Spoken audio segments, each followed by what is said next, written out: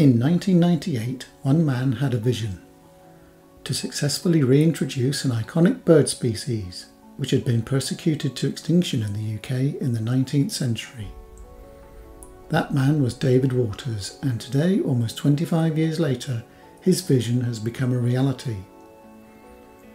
It's been a rough road at times, with plenty of obstacles, but thanks to the efforts of David and the Great Bustard group, these magnificent birds can once again be seen flying over Salisbury Plain.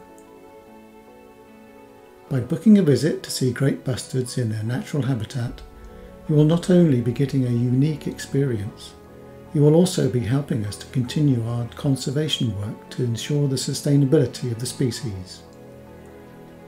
Booking is easy. Just go to our website, greatbustard.org, click on Visit and choose a time and date to suit you. We operate throughout the year, 6 days a week.